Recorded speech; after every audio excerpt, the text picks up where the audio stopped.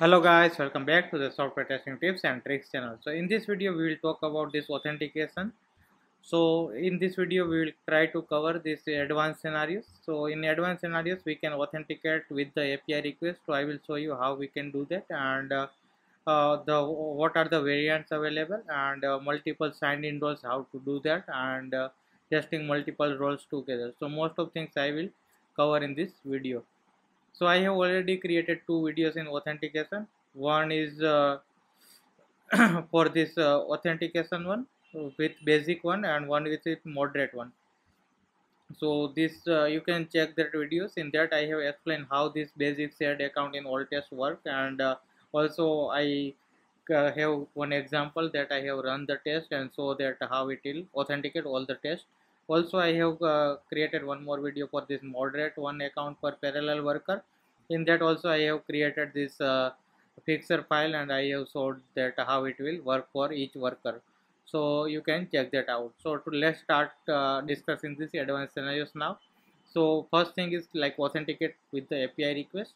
So how to do API authentication with Playwright, I have already created video. So we all know like we need to pass this request.post. So if your website or your company has that API created for login, then you can use that APIs here. So what you need to do is you can just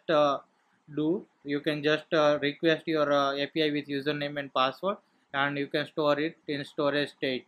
So it is the same what we are doing in the basic shared account in Voltage. So here also what we are doing is in setup file we were login manually using the UI.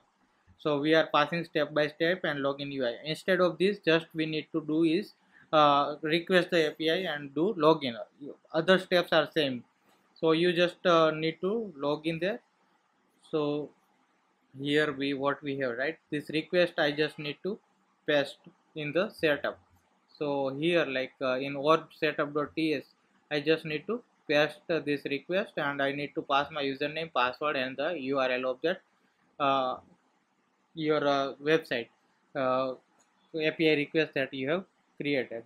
Also, if authentication is required, you need to pass that auth token and all. So once you get the response, you can store it in the this auth file, and you can use all the tests can use that. So for that, you need to in playwright.config file you need to add that what we used to add in this basic one. So just we need to add this setup project.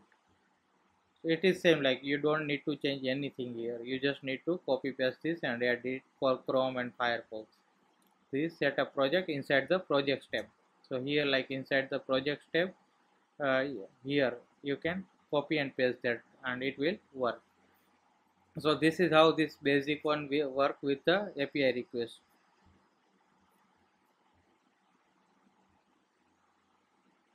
So the benefit of this, like your web application supports authentication via API that is easier, faster than interacting with the app UI. So it is faster than UI, and also it is more reliable, and most of the companies use this one only because it is more reliable and secure as well.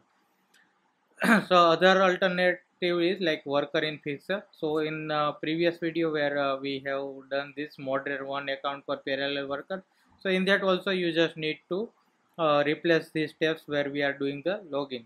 So here we are performing the login using the UI.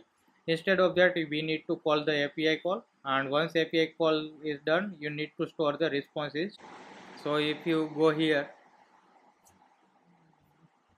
and you can see like fixture.ts. So here we are doing this login.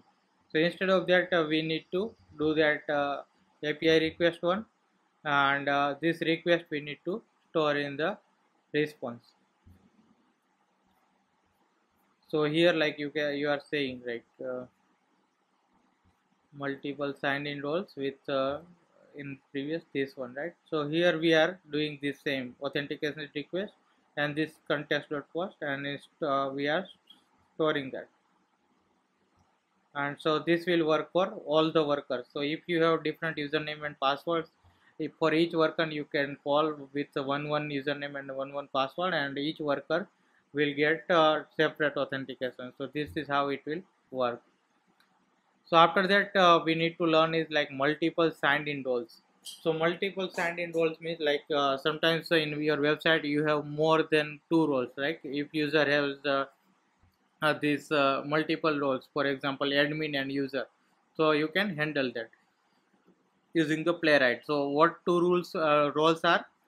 One is like admin and one is like user. So you can have setup for both, like in this setup file only, outdoor setup, you can create two setup here. One is for you can log in with user, and in other one you can log in with admin. So it will you will get two setup files setup here, and in both setup you can use like different login so here like admin.json you can create in .auth folder, and here you can create user.json. So in user.json the passwords and session login session will be stored for user, and in admin.json the session will be stored for admin.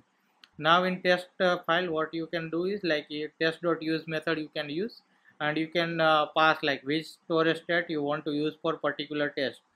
So you can set up this describe for each, and in that you can mention like for this test I want to use this admin.json, and for this test I want to do user.json. So it will use that. So you just need to mention in test.use in your spec file. So if you go to here spec file, here you can mention like which authentication you want to use. So you can put before test. So for example here I want to use admin.json, so you can put admin.json. For this one I want to use user.json, you can put user.json. And to work it in sync you can use test.describe, so that it will make sure like for that block only it is used this user.json. So like this, so you can try like that, so it will be more helpful, and we are using like that only. So this is how you can use these multiple stand-in roles. Now testing multiple roles together.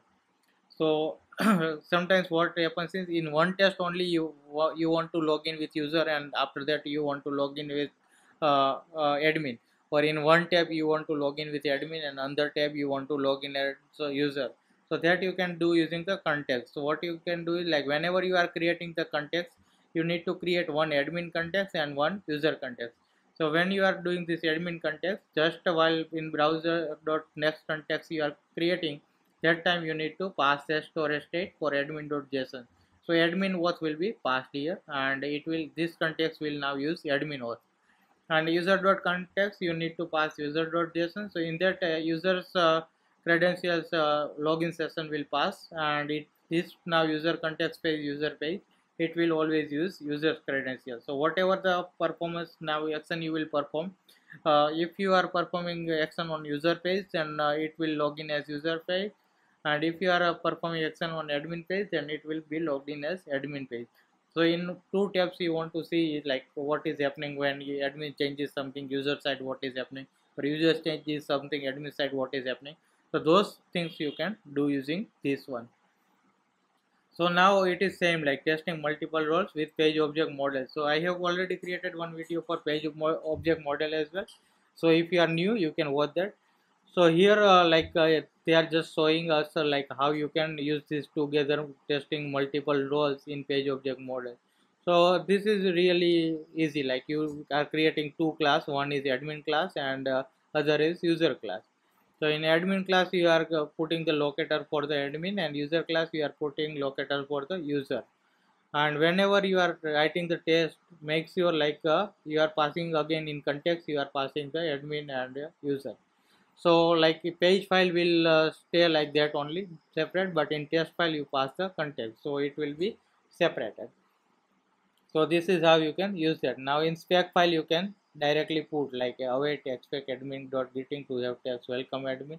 So whenever you are login with your admin page, you should have welcome login, and when you do user page you have welcome user. So this both method will be exported here, and you can directly it will create that.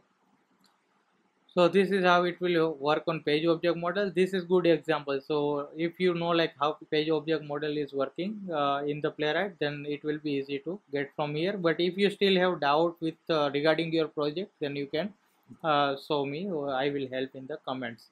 So this is how we are also using in the company, but that I can't show because of the confidential information, and I couldn't get bigger enough project that have this double login for testing, right? If you have such website, you can put here. I will try to create video on that. Session storage is not supported properly using the Playwright. So Playwright does not provide API to persist session storage. So what you can do is like you have to store that, and you can use same session every time.